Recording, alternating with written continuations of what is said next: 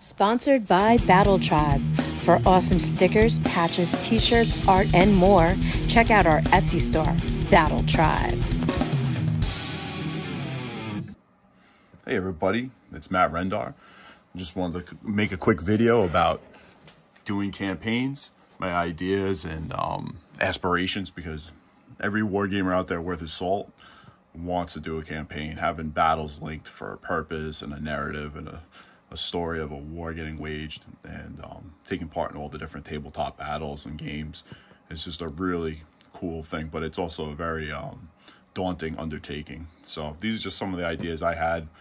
I made up a small campaign system. I'm getting ready to run for just a weekend, about 3 days, but a concept I've kind of used in campaigns in the past and into the future. And let me know in the comments what you think about it. So we'll first start off. I'm doing a campaign doing the Sudan, the late 1890s, with the British and the Egyptians versus the Mahdi in Sudan. So it's a really interesting time period, really dynamic, wild time, that game. A lot of cool units, you know, from camels, cavalry to infantry to maximum machine guns and different stuff. It's a really cool period. So I'm using the black powder rules. So like starting off, I got, you know, Blood in the Nile's got a lot of rules and stats and everything. Done some research. And Go Strong into the Desert is a great book.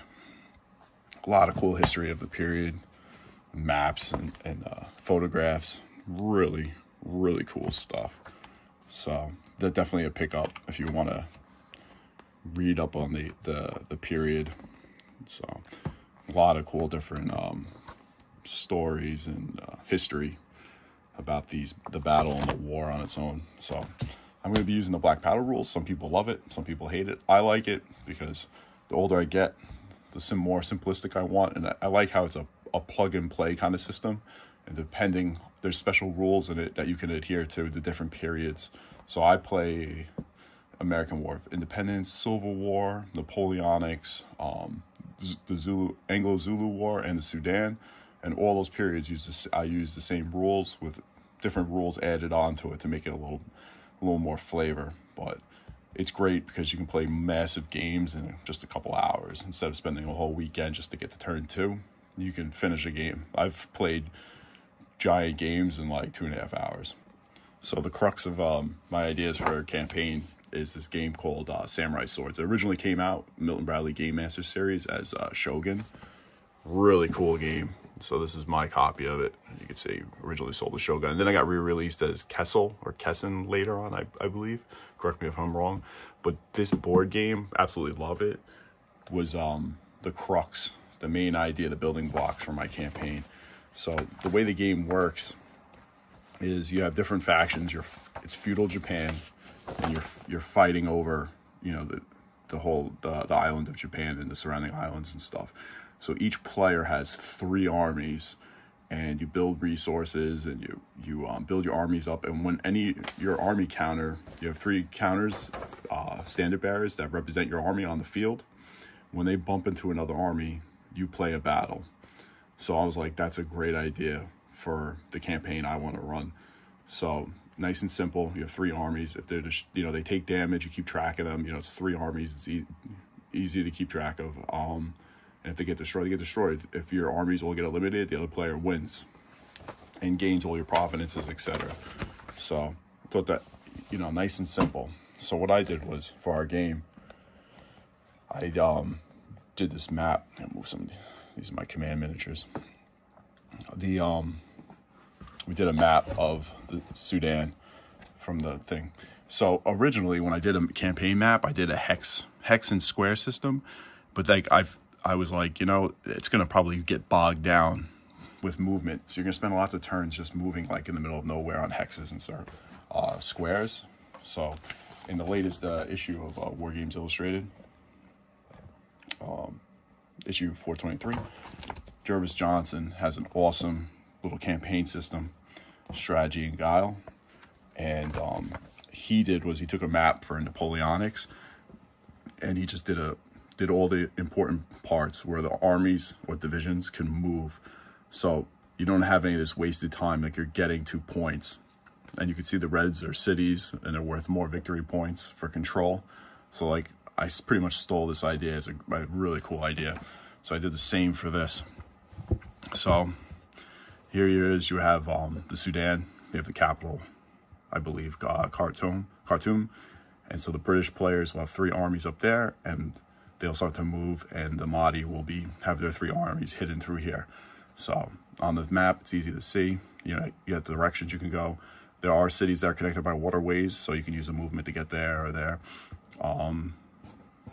You have city. This is the main city, and then there's other towns and cities and stuff. So those are worth 1 victory point. So it would all be hidden movement. The game master will look.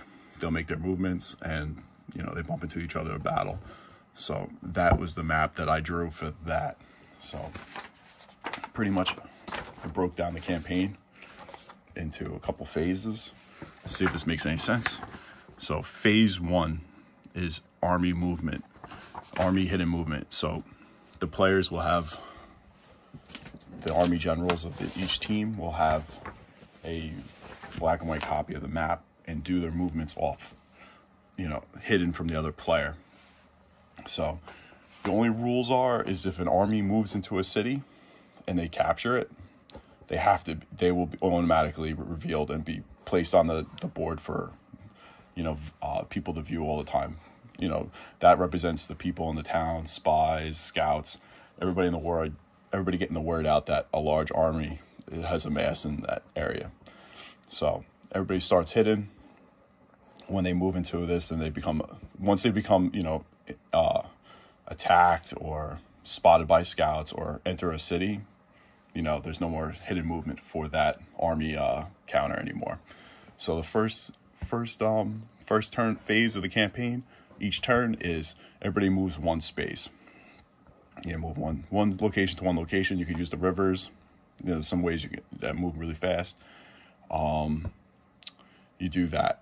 The other option, instead of moving, is you can have your army can hold its location.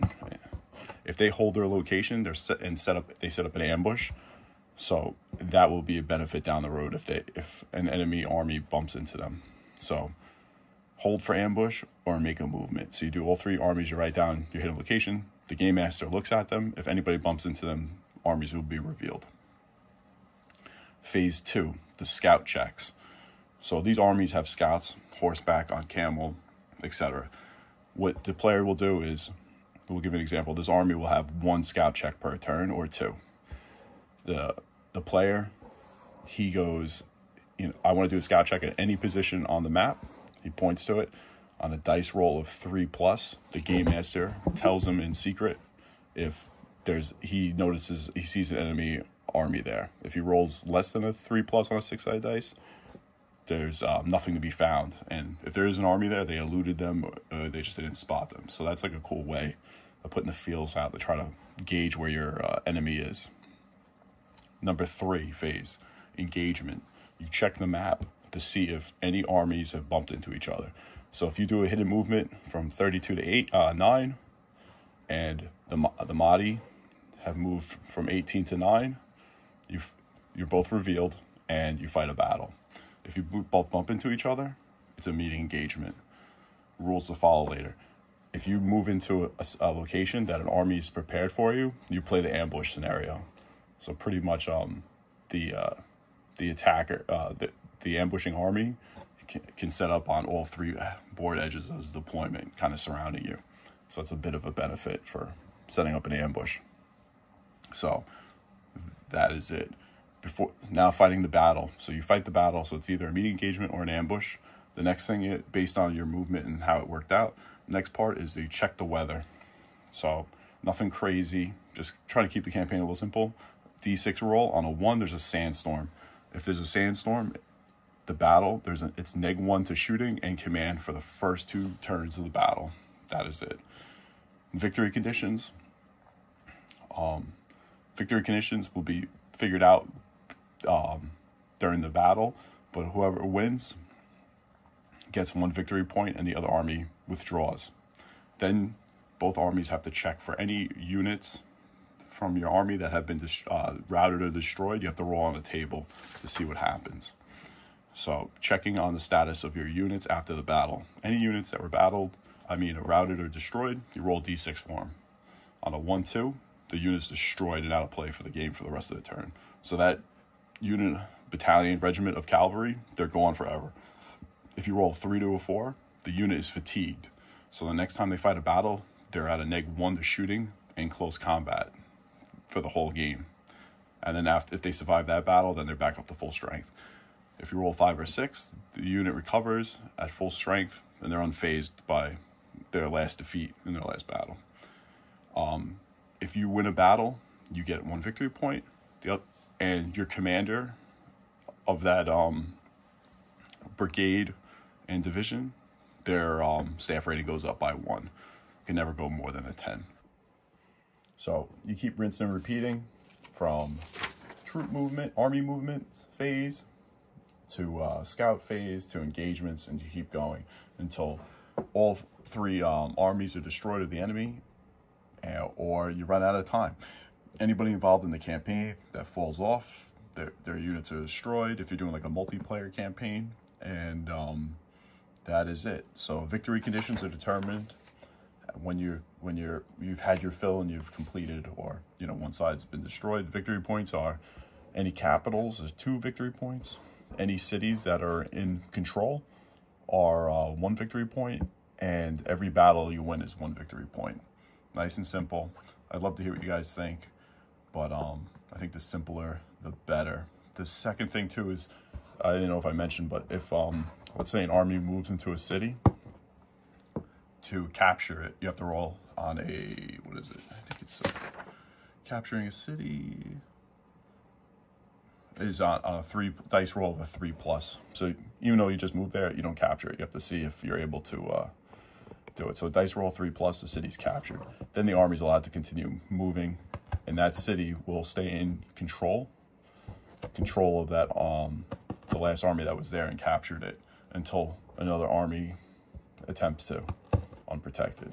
So, and then for like game masters and narrative purposes, if you fight in a built-up area, you can do a lot more buildings on the table. Obviously, open desert, you do open desert. So that is it. So I'd love to hear what you guys think about this Sudan black powder campaign I'm gonna run, and I will definitely do a video of when we play it, just to give an overview. I'll do some small battle reports on the different fights, but it's Friday evening, a full day Saturday, and a part day Sunday. So I'm estimating we'll probably get about three games in, maybe 4, So, but I definitely want to have like a kind of like a clear victor at the end of it. So I think it'll be fun, and campaigns are always something fun to strive for. So that is it. Everybody have a great week. Happy gaming, and like and subscribe.